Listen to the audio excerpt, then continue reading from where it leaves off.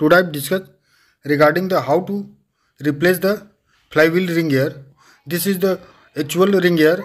When the ring gear will be worn out, that time first we remove the ring gear, and this is one the new one ring gear, and this ring gear will be boiled in the lube oil for given the temperature for expanding of the ring gear, and not tempered by the flame, because due to the flame this is not actual temperature in the every side.